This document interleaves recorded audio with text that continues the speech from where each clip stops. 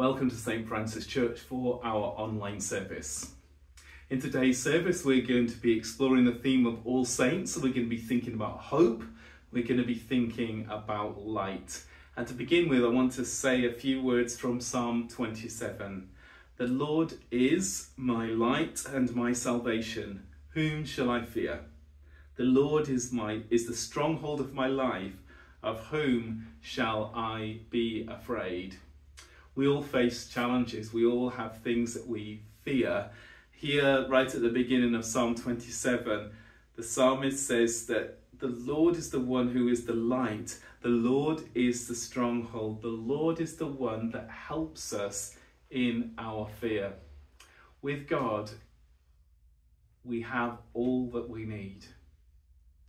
There may be things this week that you face that have been really challenging, or things that you know you're going to face that are challenging. Right at the beginning of the service, let's put our hope in God. Let's put our lives into His hand. Let's pray. Lord, would you be our light? Would you be our stronghold? Would you be our salvation? We place ourselves into your hands. We place this day, we place this coming week into your hands, asking for your protection, your help, your healing, your deliverance. And would you, by your Spirit, help us now to worship you in spirit and in truth. Amen.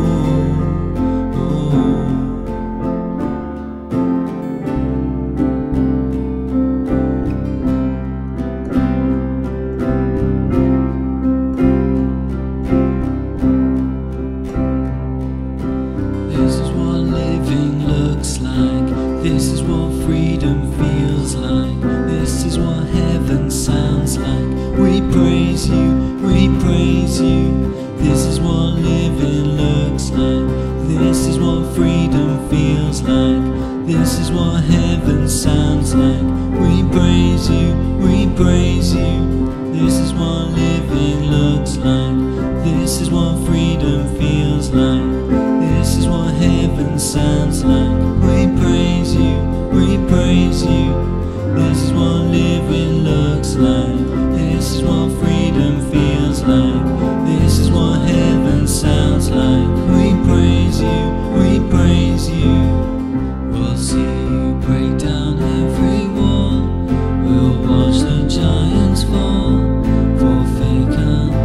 love when we praise you, the God of breakthroughs on our side, forever lift you high, with all creation cry, God, we praise you.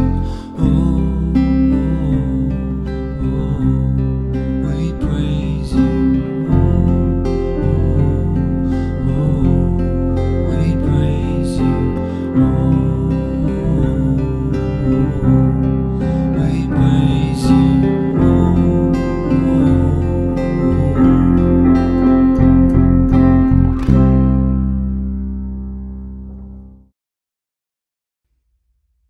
Living the Christian life is wonderful, but also really challenging. It's like every day and every hour of every day and even every minute of every day, we do things that are not as we would like them to be. On this All Saints Day, we perhaps think of those who've gone before us that have done it so much better than us. Maybe they've had so much better faith. Maybe they've lived a much purer life, much more focused and much more committed. And we look at our lives and we feel so weak and feeble. But we go to the same God for the same help. So let's get ready for confession. Since we are surrounded by a great cloud of witnesses, let us lay aside every weight and the sin that clings so closely, looking to Jesus in penitence and faith.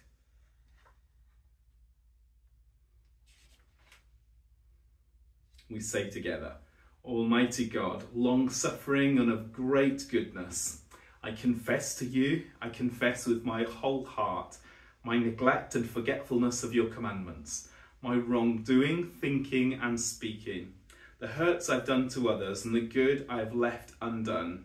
O God, forgive me, for I have sinned against you, and raise me to newness of life through Jesus Christ our Lord. Amen. So may the God of love and power forgive us and free us from our sins, heal and strengthen us by his Spirit, and raise us to new life in Christ our Lord. Amen. And the prayer for this All Saints' Day. Almighty God, you have knit together your elect into one communion and fellowship in the mystical body of your Son, Jesus Christ our Lord.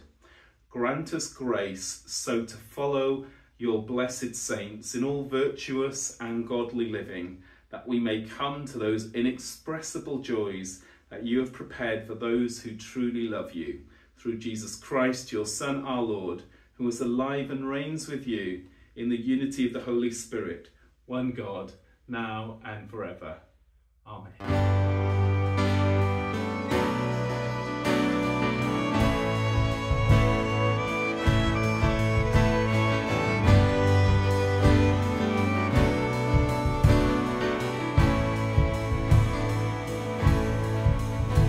Give life, you are love, you bring light to the darkness, you give hope, you restore every heart that is broken. Great are you, it's your breath in our lungs, so we pour out our praise, pour out our praise. It's your breath in our lungs, so we pour out our praise to you only.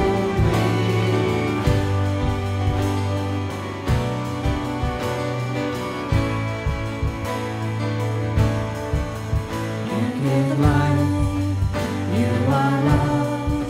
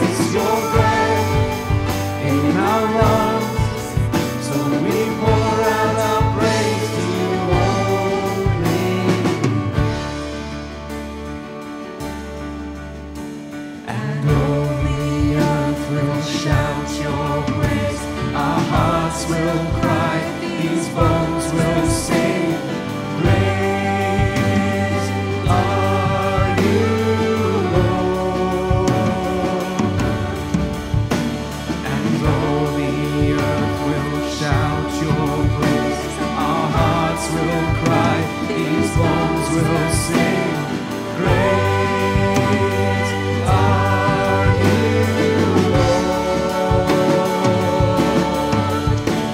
And all the earth will shout your praise.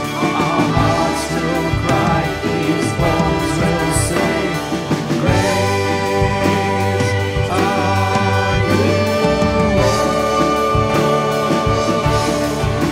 It's your breath in our lungs, so we pour out our praise. Pour out our praise. It's your breath in our lungs, so we pour out our praise to you only. It's your breath in our lungs, so we pour out our praise. Pour out our praise. It's your breath in our lungs, so we pour out our praise to you only.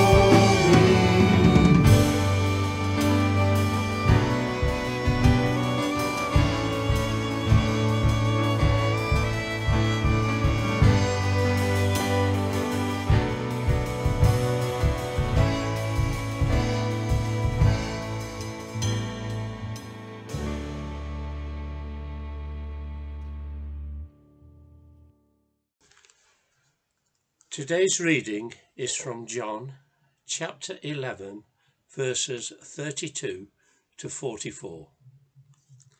It tells how Jesus raises Lazarus from the dead.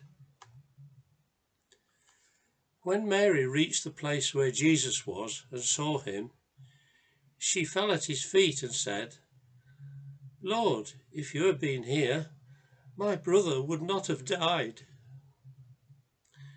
When Jesus saw her weeping, and the Jews who had come along with her also weeping, he was deeply moved in spirit and troubled. "Where have you laid him?" he asked. "Come and see, Lord," they replied. Jesus wept. Then the Jews said, "See how he loved him." But some of them said, "Could not he who opened the eyes of the blind man have kept this man from dying?" Jesus, once more deeply moved, came to the tomb. It was a cave with a stone laid across the entrance. "Take away the stone," he said. "But Lord," said Martha, the sister of the dead man, "by this time there is a bad odour, for he has been there 4 days."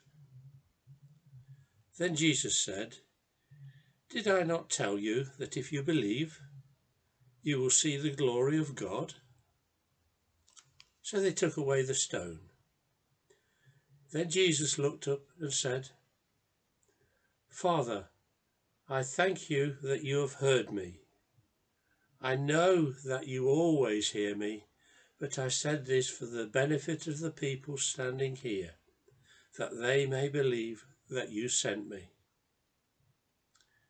When he had said this, Jesus called out in a loud voice, "Lazarus, come out." The dead man came out, his hands and feet wrapped with strips of linen and a cloth around his face.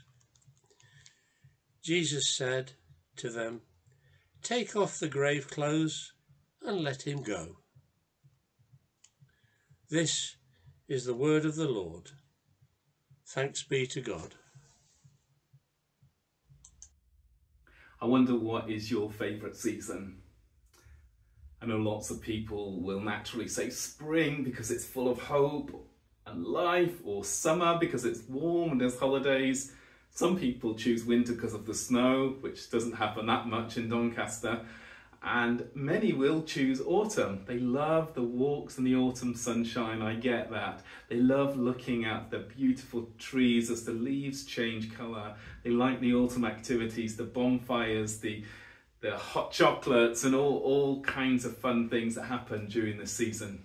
I like all of that, but I must admit I do struggle with aspects of autumn. I struggle with when the clocks go back. I don't like it when the nights are longer and the days are shorter. I don't like it when it begins to get colder. And in this season, I have to really focus on the hope that even though winter is to come, spring is coming afterwards. There will be more light, there will be more warmth coming. And whenever we go through a season of life that feels like it's autumn or winter, whenever we go through real strong challenges in life, it's always important to hold on to hope that it won't always be like this. A better day is coming. Sometimes that better day is in a week or two's time, or a day or two's time, or in a year or two's time, and sometimes it's many years down, and sometimes it's not until eternity. But we, as people, we need to hold on to hope. If we can hold on to hope, we can keep going. Whenever people have done research into people that are prisoners in normal prisons or in prisoner of war type prisons, they've always said that the ones that do better, the ones that survive better, are those that are able to hold on to hope. Those that recognise the situation is hard, they're not being unrealistic about the situation, but they know that there is potential of a better day to come.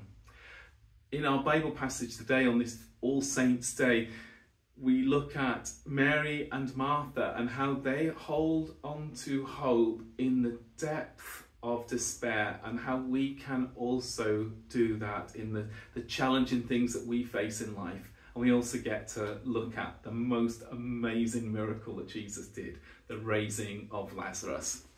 So it's John chapter 11, and it's just wonderful. I love it. It starts with something of a challenge.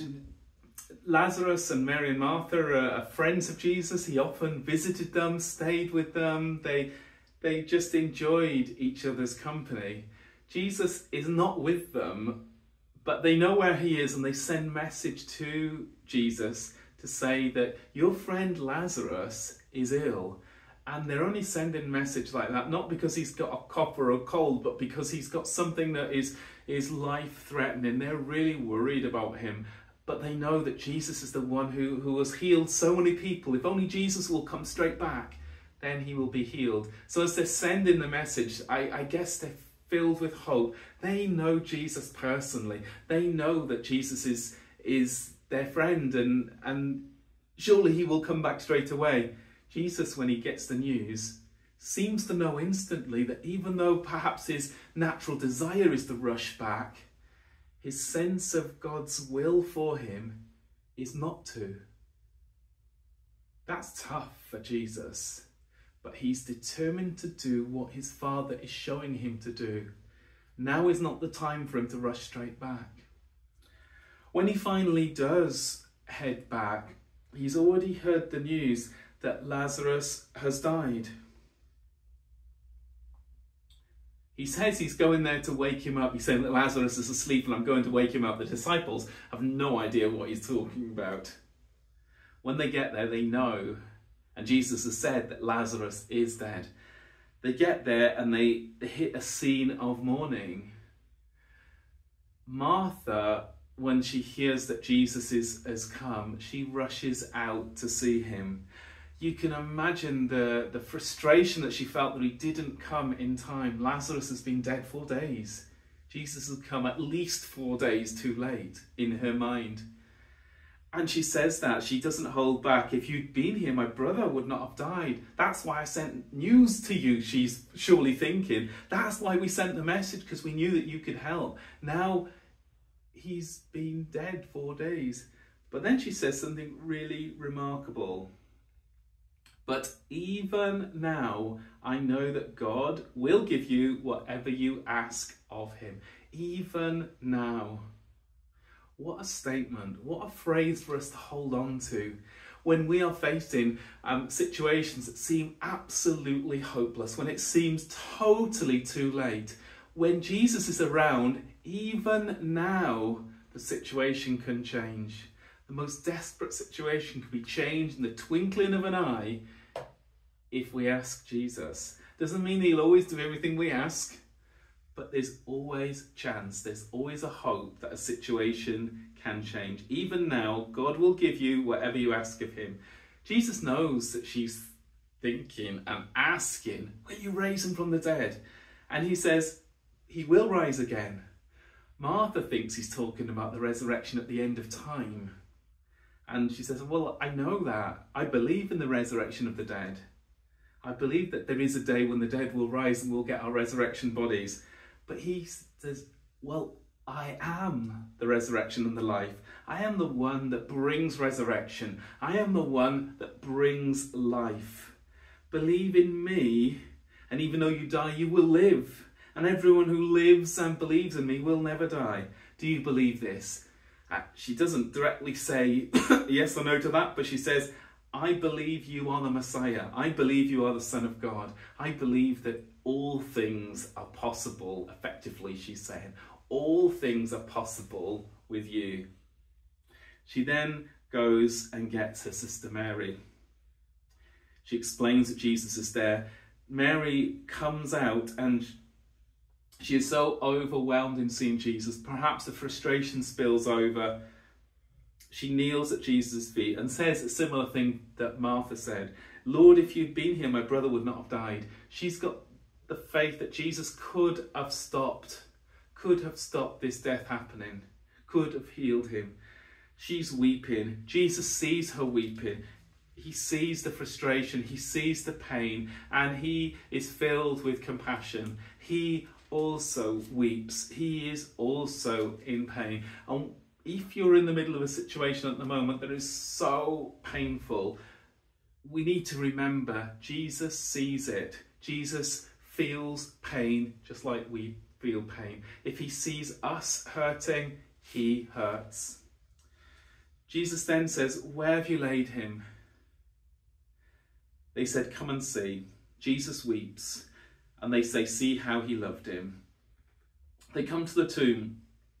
Jesus says, take away the stone. But Martha says, but there's already a stench because he's been dead 4 days. Jesus said, didn't I not tell you that if you believed you'd see the glory of God? That stench is nothing compared to what Jesus can do. He can deal with that. He can deal with the stench. He can deal with a dead body. He can bring life. He can bring hope where there isn't hope normally. So they took away the stone. Jesus looked up. He prays this prayer so that everyone can hear him. And then he says these 3 words in a loud voice. Lazarus, come out. And then remarkably, the passage says, the dead man, who is no longer dead, came out. His hands and his feet were bound with strips of cloth. His face was wrapped in a cloth. Jesus said to them, unbind him and let him go. Jesus brought life from the dead. He brought life where there was no life. He brought hope where there was no hope. He came even though it seemed as if it was too late. It wasn't too late for Jesus. I wonder what situation you're going through at the moment that feels as if it's too late. It feels as if there is no hope. It feels like, how can this situation change? How can there possibly be a turnaround? With Jesus, anything is possible. Like Martha, we can pray, but even now, I know that God will give you whatever you ask. Even now, Jesus, I know that you can change this situation. We can be like Mary, who expresses to Jesus how challenging our situation is that we face, how hard it is. Like Mary and Martha, we can hold on to the hope that Jesus is the one that can change any situation. He is the one who is with us and compassionate and caring for us in our grief and in our pain. And he is the one that can transform our grief and pain, bringing healing, bringing life, bringing hope, bringing transformation to this world. On this All Saints' Day, we remember those that have gone before us, those that have held on to the light, held on to the hope, many of them through very, very dark times. They've kept going. They are now with Jesus in glory, in joy, in peace, in love. We look forward to the day when we will be not only united with Jesus, but and Father God and Holy Spirit, but also united with those that have gone before us. Whether that is us going to heaven or whether it's the time for heaven to come to earth. We know that there is a reuniting. We know that all things are going to be made right. We know that the situations that seem so wrong and are so wrong will one day be made right. We need to be people that hold on to hope, not allowing despair and darkness to get the upper hand, but even in our hardest situations, we hold on to the hope that Jesus can change it, that we pray each day for Jesus to change the situation, and we pray each day for Jesus to change us, for him to sit with us in the darkness, to walk with us in the darkness, to strengthen us as we walk in darkness, that we can walk towards light. On this All Saints' Day, let us be people that know that we are never alone. Let us be people that know that we are never without hope. If we've got Jesus, we've got hope, we've got life, we've got resurrection. Let's pray.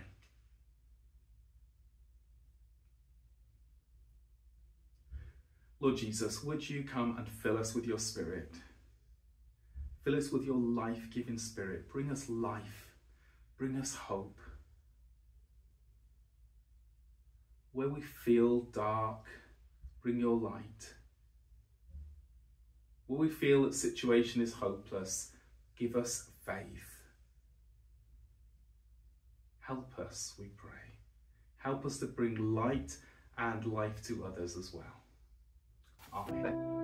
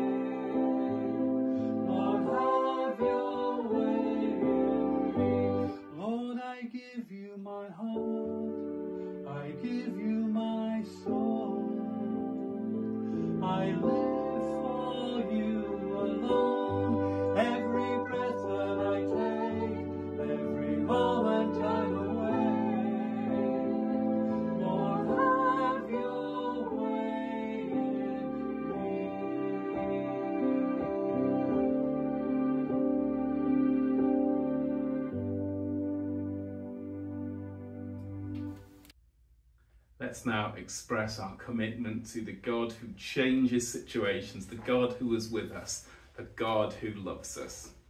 Do you believe and trust in God the Father, the source of all being and life, the one for whom we exist? We believe and trust in him. Do you believe and trust in God the Son, who took our human nature, died for us and rose again? We believe and trust in him.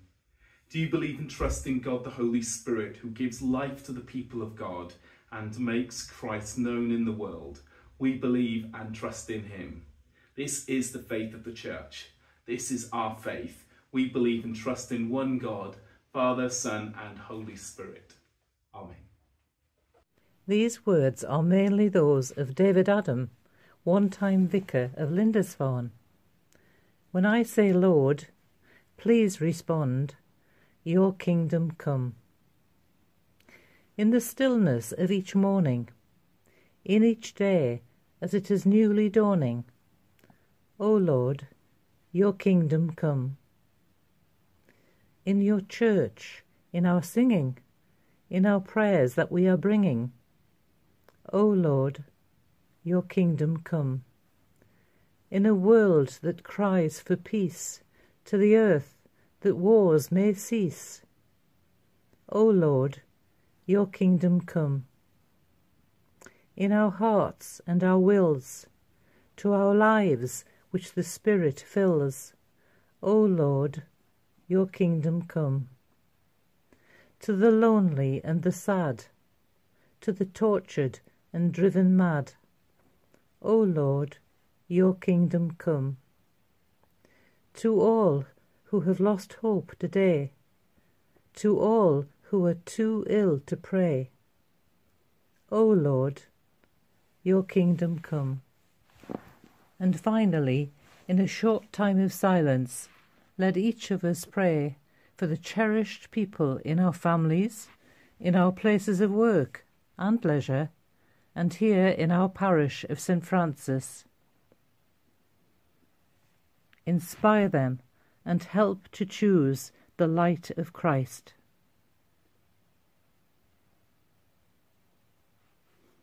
Merciful Father, accept these prayers for the sake of your Son, our Saviour, Jesus Christ. Amen.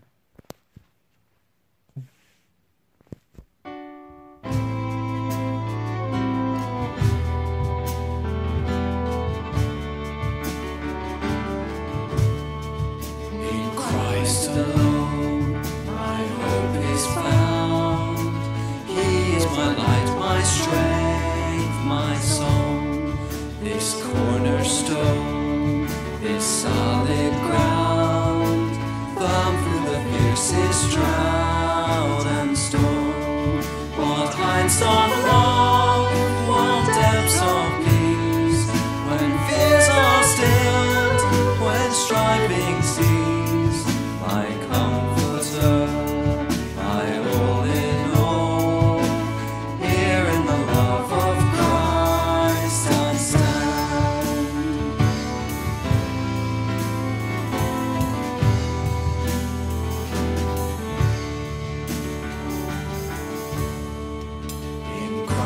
Alone, who took on flesh, fullness of God's in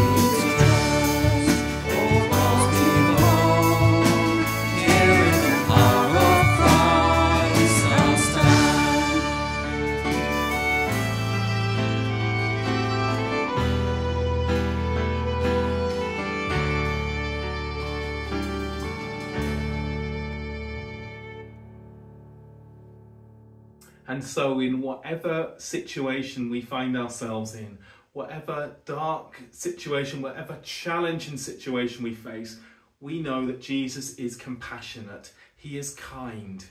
He weeps when we weep. He hurts when we hurt. But we know that Jesus is also one who has power to change the situation. When we know Jesus, we always have hope. Hope that the situation can be transformed in an instant. And hope that one day every challenge, every wrong, every injustice will be transformed and the world made once more perfect. We are people of hope. We are people of the light. Let us hold on to our faith. Let us hold on to hope as we go into this week. Now the blessing. God, who has prepared for us a city with eternal foundations, give you grace to share the inheritance of the saints in glory.